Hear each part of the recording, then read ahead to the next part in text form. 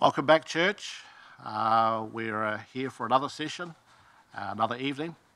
And for those of you that caught up with the message last night, we started to look at the seven feasts. I just wanted to lay a foundation for the feasts. And I know that there'll probably be a lot more teaching that'll come out around this over the coming days and weeks ahead.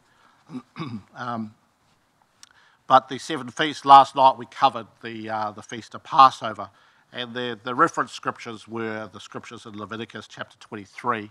That chapter is actually dedicated to unfolding the workings of the seven feasts. If we want to put it into correct terminology, I believe that the feasts themselves are ordained divine appointments by God for His people. And so as we come through and understand more clearly and more specifically the function of these feasts, we can see that some of these feasts have been fulfilled. And what I mean by fulfilled is the fulfillment of God's ultimate plan for redemption of humanity. And as you know, we covered this last night, but as you know, Adam sinned in the garden. And from that time on, all of humanity has been wrestling with this area of sin or separation from God. In the garden, probably in its perfection prior to sin entering the garden, we probably could quite possibly see that this was God's ultimate plan, was to tabernacle with mankind, or to live with, to be in close relationship with humanity, His creation. And I think the redemptive work, the redemption, really is about how we can get back to that place of true oneness and fellowship with God, our Creator. So we looked at the seven feasts. The first one was the Feast of Passover. And that was really about recognising and celebrating in the Old Testament, it was around about Moses and his role in leading the people of Israel out of captivity, out of Egypt, right, to their promised land. And they had a lot to do. They had to get across the Red Sea.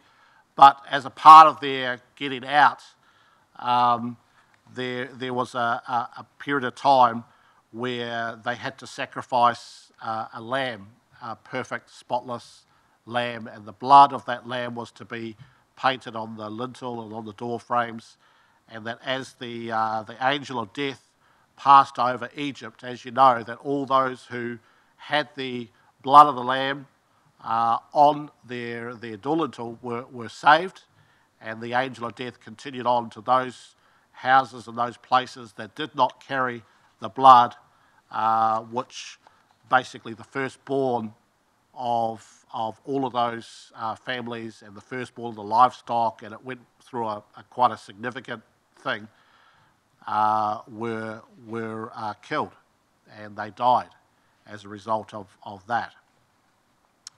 So that's in the Old Testament, and as a type and a picture of Jesus Christ, the Lamb of God.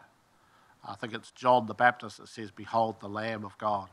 And so we see that Jesus is the Lamb. He is the perfect Lamb. He is without spot or wrinkle. He is without beguile, as it were. He is without sin. It says in the Scripture that He was tempted by every means and every measure that we are tempted, but did not sin. There was no sin within Him. And so we continue on. So we see that the fulfillment of that particular feast, or that particular plan of redemption, was actually fulfilled in Jesus Christ, as He offered Himself to die on the cross, perfect, sinless, as the Lamb of God, to pay the price for our sin, for your sin, so that we can come back to right relationship with Him. We see the second of the seven feasts, the unleavened bread, and really this is a part of the work of Jesus Christ on the cross, We know that the leaven represents sin. Jesus was without sin. So, when we have the Holy Communion and we take the implements, the wine or the blood, representation of the blood, and the bread or the body, we do that in remembrance of what Jesus has done for us, both individually but also for his church. And I believe that there's an incredible picture and mandate for the church of the Lord Jesus Christ in these days, and certainly in these last days. We move forward, and just to reiterate that, John chapter 6, verses 47, it says this: "Most assuredly I say to you, he who believes in me has everlasting life. I am the bread of life." So he basically has fulfilled that particular function for us. We know that we go on to the first fruits, and it really celebrates the resurrection, and Jesus Christ is the first fruits. He is our first fruits. But now Christ is risen from the dead, and this is 1 Corinthians 15:20, and has become the first fruits of those who have fallen asleep. So he is the first one. He's the one that's made a way, and a part of that incredible series, that incredible picture, which we see worked out in the New Testament, of Jesus offering himself on the cross as a free will offering. He's represented as the Lamb of God. His blood is spilt to pay a price, the ultimate price, which is for us, for humanity, for all humanity, for time and time to come. Up until that time, if you remember, the people of Israel were still slaughtering animals in the temple, and they continued in that tradition. And I think I'm probably safe in saying this. I believe that at the time of Jesus' death and resurrection, we see not just the fulfillment of those particular feasts, but we see the fulfillment of the temple age, the physical temple age, because we understand through Scripture that Jesus Christ, is the new temple. It says that when the disciples pulled Jesus aside, we know in Matthew, and said, what are going to be the signs of the end times and the coming age? And they had that little discussion with Jesus, and they talked about the temple. I suppose the Jewish people, the Israelites, had a great sense of pride in the temple which had been established, especially Solomon's temple, which was, by all means pretty incredible. It was an incredible temple to house the presence of God. But Jesus Christ has now finished that dispensation, or that function. And so there is no need now for a physical temple. It says that we are lively stones, the body, as believers. We are lively stones, and as we come together, we become the habitation of God, the temple of God. So when Jesus was talking about the temple, he said the temple will be destroyed, totally destroyed, and risen again, or rebuilt within 3 days. And what he's really talking about is he's talking about the destruction of his physical being, his earthly temple, that body, and how he will be raised from the dead. But also what it does do is it brings a closing of the chapter, if you like, to the temple. Now, we know that historically the Israelite people are still desiring to rebuild a temple, another temple. But I don't believe that that ultimately is going to be important, because that season and dispensation is already completed, and the temple that's to be built now is a spiritual temple. It's not an earthly temple or a natural temple. It's a spiritual temple, and that spiritual temple is actually built with the lively stones, the believers, you and I. As we come together, we become that place of habitation for the Lord. So we see the fulfillment, Jesus' fulfillment in those three feasts. We go on to the Feast of Weeks, which leads right up to Pentecost. And Pentecost, the celebration of Pentecost is exactly 50 days after Passover. And what it does is it celebrates the wheat harvest, that first harvest. It's a part of that particular harvest celebration. But also it celebrates the baptism of the Holy Spirit. And the Holy Spirit is so important. The Holy Spirit is the empowerment for us in these days to function and to live the life that Christ wants us to live in Him. And so, I cannot stress enough the importance of the work and the experience of the second baptism.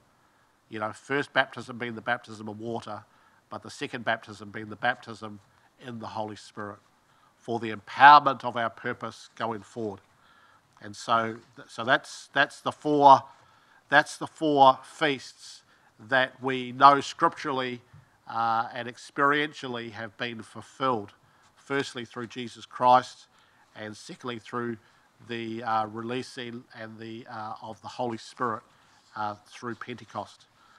What happens in Pentecost is that not just the Holy Spirit is released to the believers at that time, but the formation of the church is established, and Acts chapter 2 goes in to the formation of the church of the Lord Jesus Christ.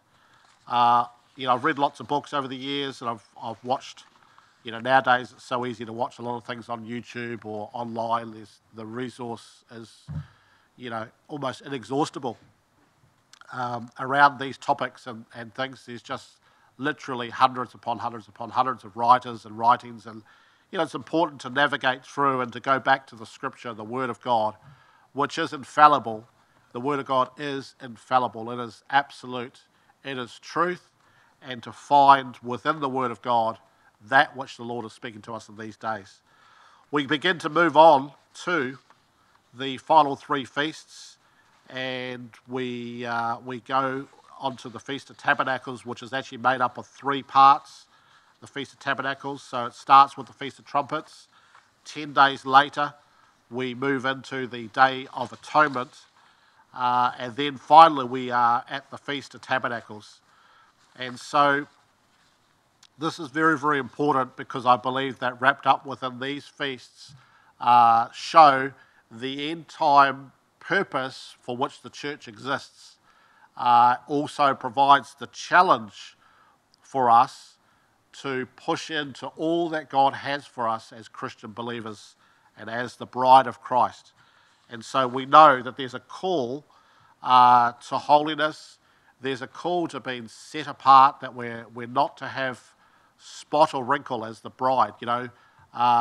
I believe that the bride is to be perfected in this time and in this season, and through the duration of these particular divine appointments, and I'm calling the feasts the divine appointments of God within His calendar year, we know that the purpose of the church is not finished just yet. We have not yet reached the fulfillment of the stature and the fullness of the stature of the Lord Jesus Christ just yet. Last night I made a small admission that I was not yet perfect, and today I can assure you I am still not yet quite perfect. But I think the important thing for us in these days is to understand that we are on a journey to perfection until we are perfected. And so the promise to God is that we will be perfected to the fullness of the stature of the Lord Jesus Christ. And so, I think if you go and look at Scripture, it's hard to grapple with, because you realise that if you don't push on with let me just say, with pushing into all that God has for you related to the perfecting work of the bride, you miss out on so much. I don't know about where you sit, in your theological position around the church or the bride of Christ, but I believe that scripturally we're called to be perfected, to be a perfect bride. I think we're called to be a bride without spot or wrinkle, to be a bride without sin.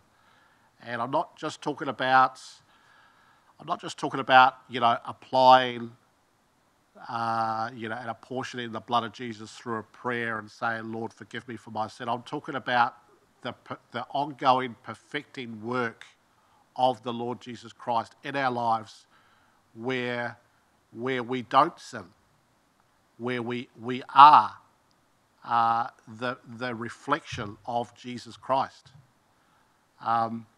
It sounds out there. I know some people are probably in their houses right now shaking their heads and thinking, how is this possible? I've seen my husband or I've seen my wife and I can't quite picture the perfection of Jesus Christ within him or within her. And I want to tell you, it is possible. Scripture says that we are to aspire to that. Scripture says that we can achieve that. I think it's very important because the bride of Christ has a significant function in these last days. And, the bride of Christ that is not perfected does not carry or translate the power of God like it needs to be in these days. And so I'll leave that there for you just to think about and digest for a moment. Well, we come to the fifth feast, the fifth divine appointment by God. And we know that in the book of Leviticus chapter 23, we have the seven feasts laid out and how they were to be followed by the people of Israel. We can see in the New Testament the fulfillment of the first four. We're now on to the fifth, and I believe that in the dispensation of time, we are now in the season of the Feast of Trumpets. I believe that we're now in the season where the trumpet is sounding. The sound is going out to gather together that we may be consecrated, that we may be purified, that we may be set aside and prepared as the bride of Christ, the perfect bride of Christ. And so I know that for some you may wrestle with that, but that's okay. It's good to wrestle with things at times. Go back to your word, look at the scripture, see what it is that's written in scripture about the victorious bride of Christ. And that's the picture of what we're meant to be. And I don't believe that picture is something that happens at the end of the age. After all is said and done, all of a sudden we become perfect. I believe there are other experiences for us at the end of the age. We know that we take on spiritual bodies, and there's all sorts of things that take place. But I think as a part of our work on the earth, we're meant to be a better representation of Jesus Christ, the perfect picture. And so I believe that that's a part of the work of these latter feasts. The ones that they say are unfulfilled, I believe we're coming into a season of time where these things could be fulfilled in a matter of years. Who knows the calendar of the Lord and how quickly he wants to move things forward. We know that in his time, all things will be fulfilled. So we just have to rest in that and understand that that's a part of his plan. But I can't quite imagine for myself us going into the marriage supper of the Lamb, into that relationship with Jesus Christ as the bride of Christ, and not being perfect. I think we must be perfect in order to be a part of that bride. And so there's work to do, church. There is certainly work to do in these days. So I'll lay that as a bit of a premise for these following feasts. So we know that on the first day of the Feast of Trumpets, the trumpets sounded. There are approximately, I believe there's 100 blasts in this particular feast that go on. The feast actually has 9 blasts nine different types, 11 blasts in each type, which gets you to 99 blasts. And then on the 100th blast of the trumpet, or the final trumpet for the Feast of Trumpets, we have that long blast which holds to the full length of the 99 blasts before. And if you were watching last night, you would have seen just a very short snippet. I just provided that little YouTube video as a short snippet for you, just to whet your appetite, as it were, around the trumpets. We know that scripturally there are two trumpets. There's trumpets of silver, and there's the shofar, the ram's horn. And so that's a part of this particular feast and the outworking of this particular feast. I personally believe that we are in the time now of the Feast of Trumpets, that the sound is going, that the trumpet blasts are happening in the realm of the Spirit. Prophetically speaking, there are a culmination of the work of God that He wants to see within the Church of the Lord Jesus Christ is happening as a result of those blasts.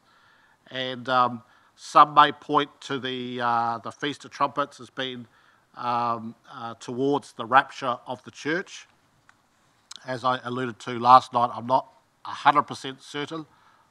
Look, I'm happy to be wrong on this. I think it'd be quite exciting if we were raptured here and now. That would be quite an amazing experience, of course.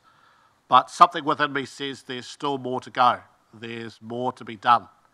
And so I believe that there's a purpose in these final feasts or divine appointments, calendar appointments of God, not just for the Israelite nation, but for all of humanity, because you realise that at the cross, all the paths came together as one. And so at that point in time, there was a shift in the dispensation that it didn't matter whether you were Jew or Gentile, right? That Christ makes a way. It says that He is the door. He's the only way, in fact. There is no other way. You may see on the internet or YouTube, you may see various people getting up and saying that, well, maybe there's another way. I want to declare to you that the Word of God is absolute truth, and it declares very clearly that there is only one way, and that way is through Jesus Christ. So no other religion has that, or no other religion apart from Christianity recognises the access way or the doorway, which is Jesus Christ. Calls it the narrow path. Wide is the way that leads to destruction, but narrow is the way that leads to eternal life, and that's through Jesus Christ. So it's important that we understand that. So, so some may point towards the Feast of Trumpets being a type or a picture for the rapture of the church.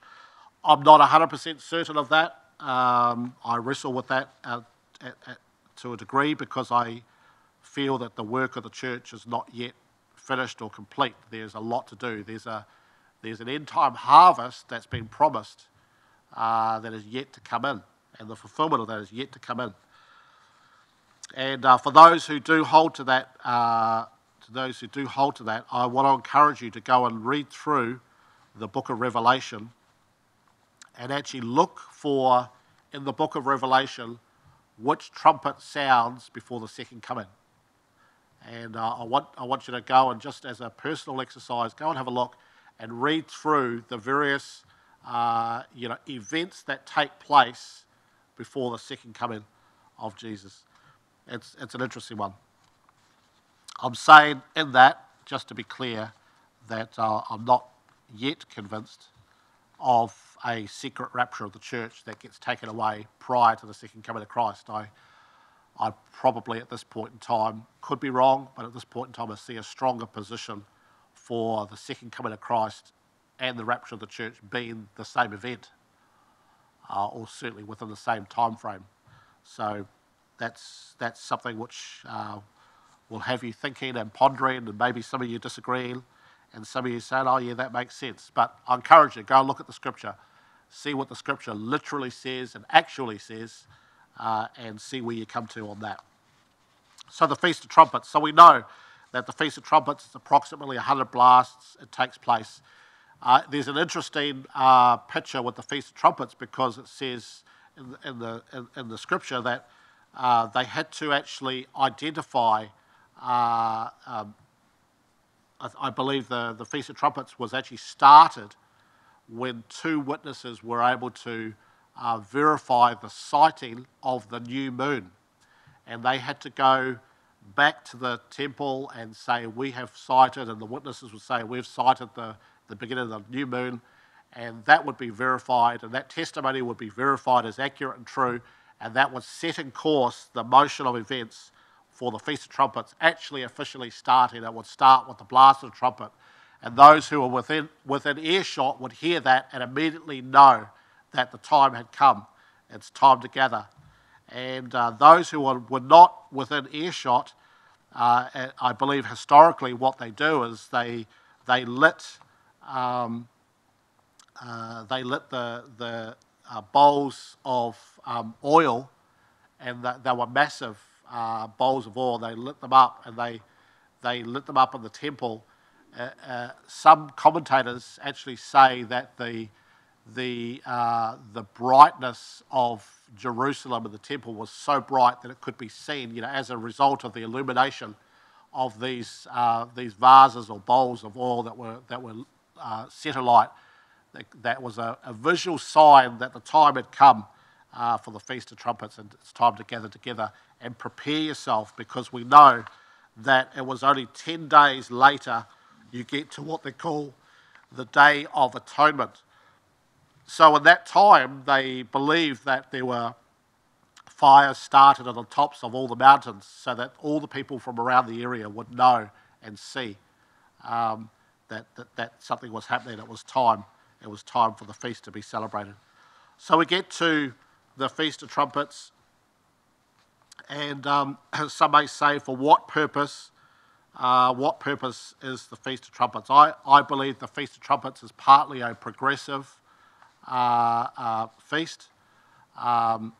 It doesn't appear to me to be something which is like, it's wrapped up within the last three feasts, what they call the Feast of Tabernacles, the Day of Atonement, and the trumpet blasts, the Feast of Trumpets. It seems to be a progressive revelation that comes at this time. You realise that at each of the dispensations of the church through history, they are attached to a particular revelation around the feasts. Whether it's justification through faith, or each of the different moves of God in the church can be connected back to one of the feasts in the sense of the revelation that came forth from that. So we're looking at the Feast of Trumpets and new light, and sort of saying, what is it, Lord, that you want to do with your body in this time? We know that the Feast of Pentecost, or the Day of Pentecost, sparked in the early 1900s the Pentecostal revival.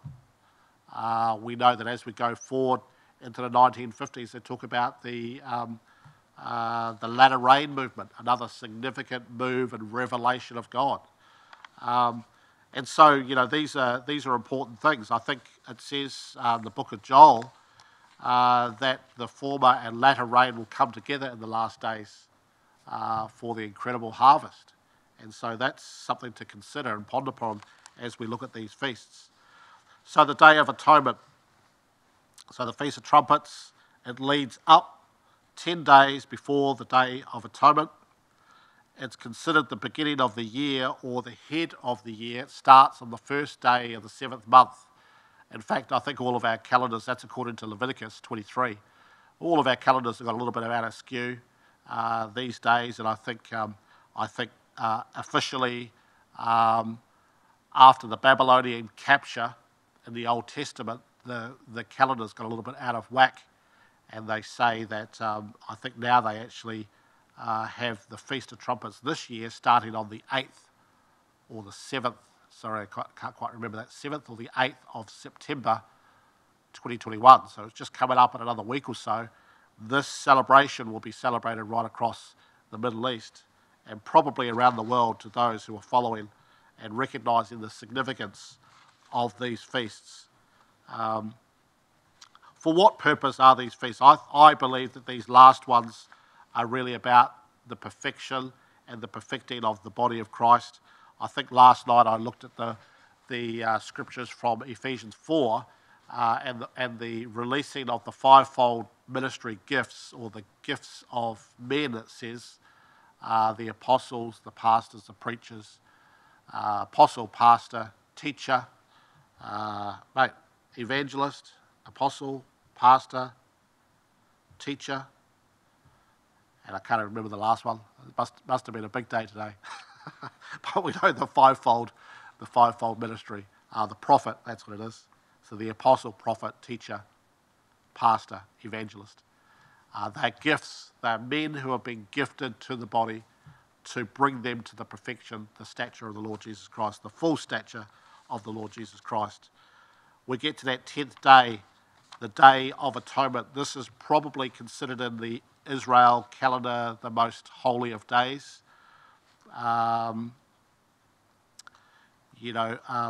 Many believe this prophetically points to the day of the second coming of Jesus, when he will return.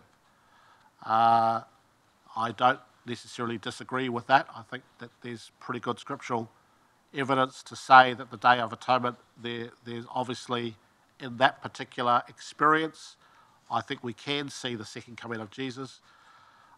It's interesting that the Jewish people look at the Day of Atonement, or that time frame that leads up to the Day of Atonement, from trumpets to atonement. They actually believe that God has 3 books. This is quite an interesting one, and what they believe is the Day of Atonement as the time that God opens the book of life and determines who will be safe for another year. This is how they view it. So leading up to this point of atonement, they are furiously wanting to get themselves right. They're wanting to put aside everything that would be a stumbling block. And so what they believe is that there are 3 books. One for those who are really righteous, and I think they're definitely safe, those who are written in that particular book. I'm not saying I adhere to this belief. This is just a very interesting picture, and I want to lead it somewhere, which will help you understand this. But they believe those who are really righteous were written in the first book, and they were definitely safe. There was another book for those who were really wicked. They were really bad, and they were definitely in big trouble when it came to the Day of Atonement. But there's also a third book for those who are somewhere in between, and who was not yet known whether they were going to make it or not make it. So this has led to them for those 10 days between the trumpets and atonements, trying to do their best, hoping that it's good enough that they could be safe for another year. It's an interesting picture. We know that there's the Lamb's Book of Life, and we certainly desire to have our names written in that book. It assures our future. And I'm not really too sure about the other books. I don't quite know where we find that specifically scripturally. But what I do know for a fact is that we cannot earn our way into heaven, and we cannot earn our way through. It doesn't matter how good we are, how many good works we do, how many hungry we feed, how many people we pick up and drop off to the supermarket, or all the good works. It doesn't matter how much good works we do. It will never be enough to get us through. And so we cannot and we must not rely on being good people or carrying just good works. I'm not saying we shouldn't do good works. I think we should. I think it should be a natural expression of our walk as Christian believers and as the bride of Christ, the church of Christ. We must be functioning. There is good works in that, but it's as a part of the function of the Holy Spirit within us and through us, and it's certainly not a part of us earning our way into heaven or we cannot do that. There is only one way. That is through Jesus Christ. He paid the price, the ultimate price, on the cross for us. He was sinless. He was perfect. He did not deserve to go there, but he willingly offered himself as a sacrifice to make a way for us. And that road, that way through Jesus Christ is the only way where we can be sure that we're going to make it through, especially in these last days.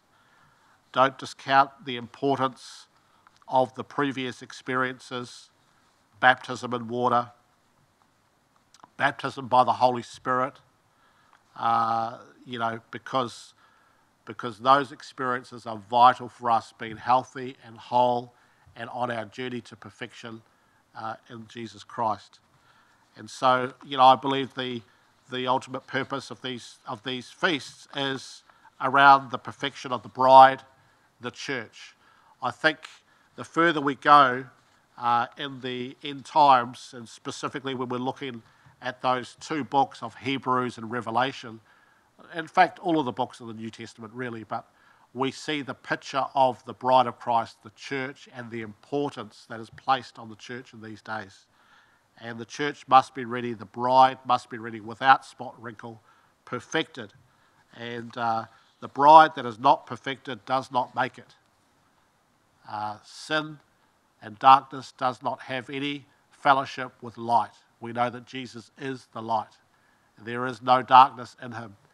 And so it's important that we understand and we allow the work, that continuing work of perfection to go on as promised by Scripture.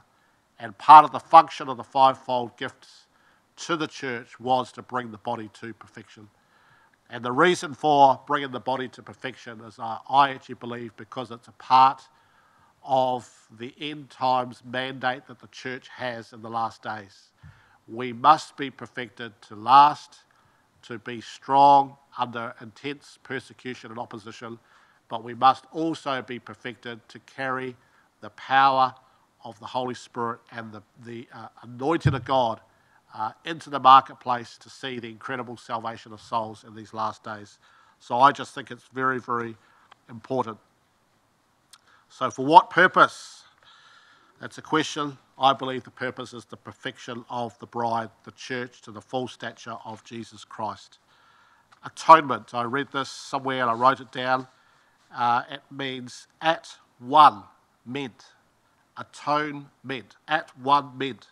Where the church now perfected as married to Christ.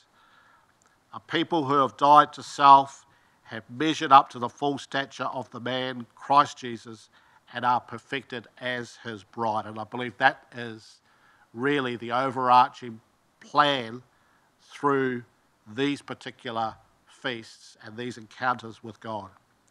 Ephesians 4:13, it says this, till we all come to the unity of the faith and of the knowledge of the Son of God, to a perfect man, to the measure of the stature of the fullness of Christ.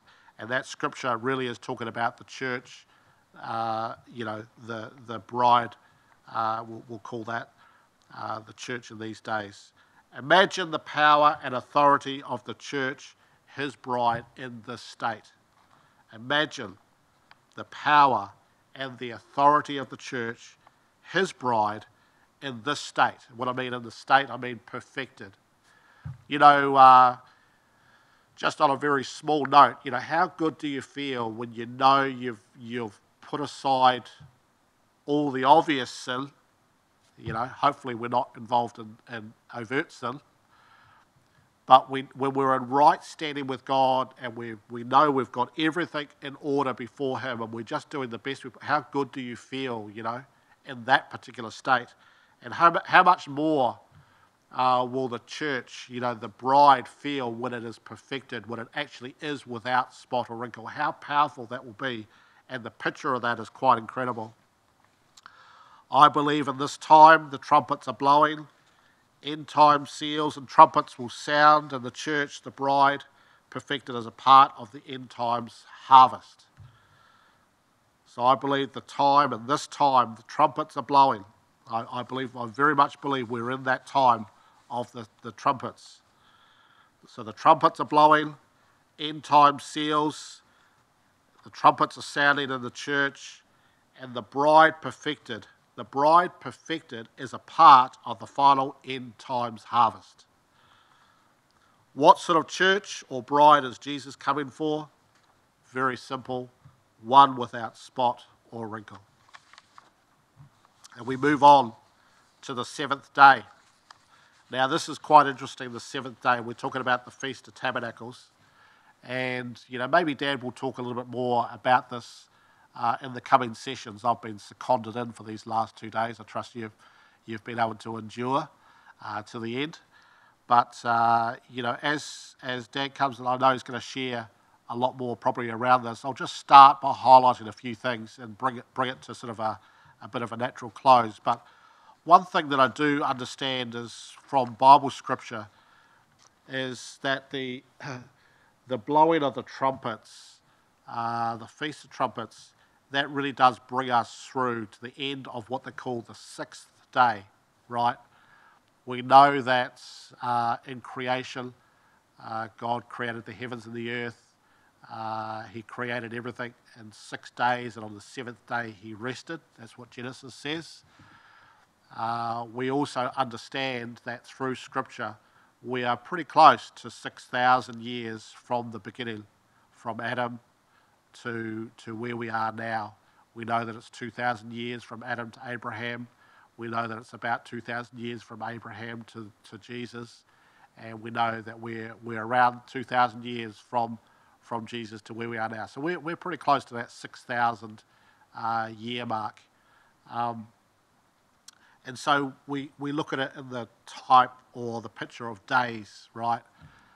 So there are 6 days for which God is to fulfill his plan for humanity, or the redemptive plan for humanity, and on the seventh day will be a day of rest. We know that the seventh feast, the Feast of Tabernacles, really points to the promise of, I suppose, a day of rest or a day of tabernacling. That's a funny word, isn't it? To tabernacle. It's a word that doesn't come off the tongue very easily.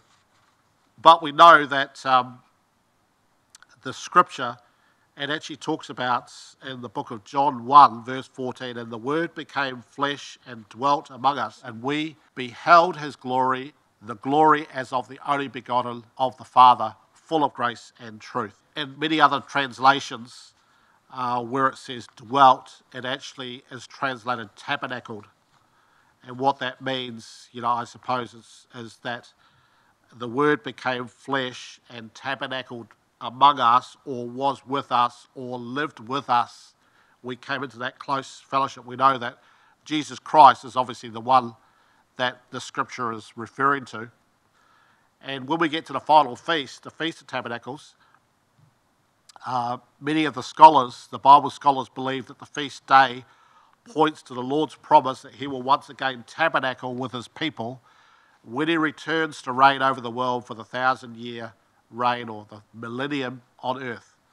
I think if there was a dispensation, end times dispensation, that I would firmly believe, I believe the second coming happens before the millennium, the final 1,000 years. That probably encompasses the pre, the mid, the post, and everyone else in between.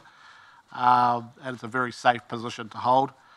But the final 1,000-year reign, we see that is a temporal reign before the great white judgment seat.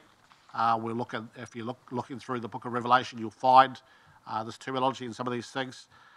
And that's the tabernacling of us together with God, with perfect peace, with Christ Jesus as the head, and reigning from his kingdom for 1,000 years with his bride, the church, the perfect bride, I might add, the church.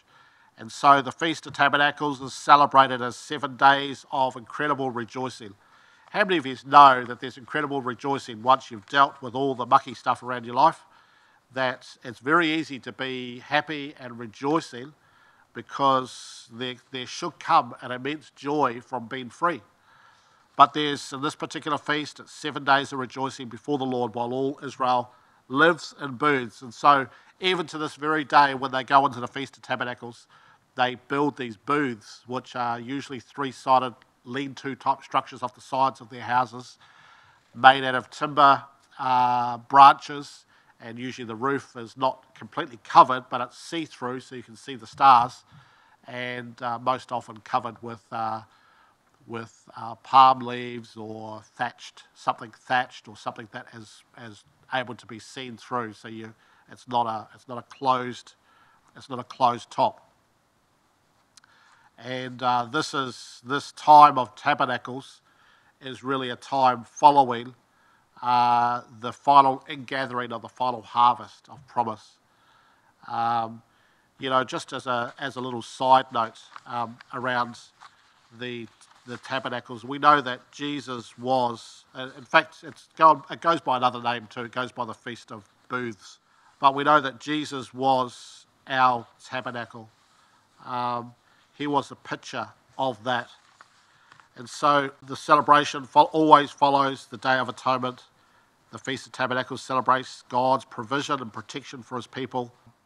It does go back, and they do go back. The reason why they have the booths or the tabernacles with the open roofs is because it goes back to the time when they were wandering through the wilderness, in temporary dwellings. And we know that, even God himself ordained a tent of meeting in that time while they were in the desert, and they called that tent of meeting the tabernacle. So the feast also celebrates his presence as he tabernacles or dwells with us.